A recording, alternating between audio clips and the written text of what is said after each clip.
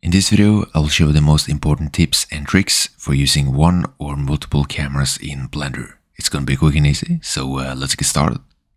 Now, to look through the active camera, you just go to View, Cameras, and then Active Camera, or you can press numpad 0. And then if you want to increase the draw distance of the camera so that it gets a better render range, you can increase the end value in the camera settings. If you want to animate the camera, you just press N and then press I and I to keyframe the location and rotation. Then when you go to the last frame, press G to grab the camera. You can also go into View and then lock the camera to view so that the camera follows your point of view. Let's move the camera here, go back to Item and then press I and I to keyframe. And then press space to play the animation. Right now it's slow in the beginning, then it gets faster, and then slow in the end. And if you want to change the keyframe interpolation, you can press T in the timeline and then set it to linear, for example. And now the speed of the camera is constant, or you can turn it exponential or bouncy, where it goes back and forth. But most people usually use either linear or Bezier for these keyframe interpolations. Now let's say you want to add some shakiness to the camera to make it look a bit more natural. By opening a new window and going into the graph editor, we can add a noise modifier. So select the camera and then go into modifiers and then add a noise modifier. And then you can increase the strength and the scale to edit the movement of the camera. Whether you should add noise to the camera movement or not sort of depends on the animation, so add it if it feels right for your animation. And then let's delete these keyframes. You just right click and clear keyframes, and then let's add an empty. And now I'm going to show you how you can rotate the camera around an object. So add the empty, then select the camera, hold in Shift and select the empty, and then press Ctrl P, and then set parent to object keep transform.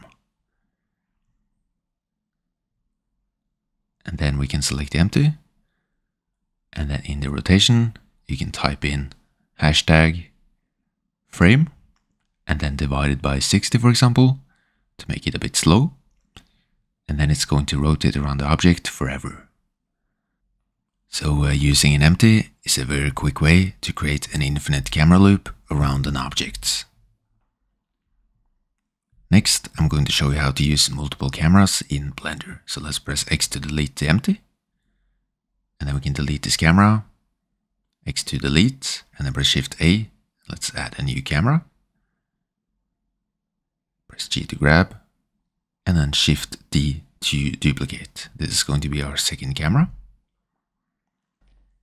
And then we can press numpad 0 to look through the active camera, and then lock the camera to view. Let's move it a bit backwards. And then we need to increase the end value for the camera, so that we increase the render distance. And then we can start off by animating the first camera. So let's start at the first frame, go into Item, and then press I and I to keyframe the location and rotation. And then we can go to the last frame, press G to grab, and let's rotate it as well, and then press I and I to keyframe. And then to make this camera active until frame 110, you can press Ctrl B in the timeline.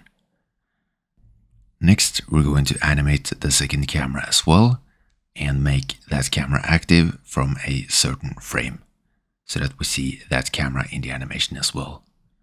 And you can press Del on the numpad to take a closer look at the camera you have selected.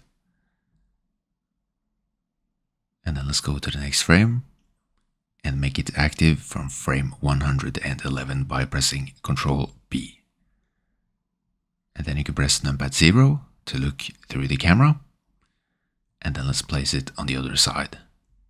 And then press I and I to keyframe the location and rotation. Go to the last frame. Let's press G to grab the camera. and then press I and I to keyframe once again. And let's make both of them linear. The transition between the cameras is going to look a lot better if both of them have linear interpolation. And that's it for this video. I hope you found it useful, and check out my channel for hundreds of useful Blender tutorials.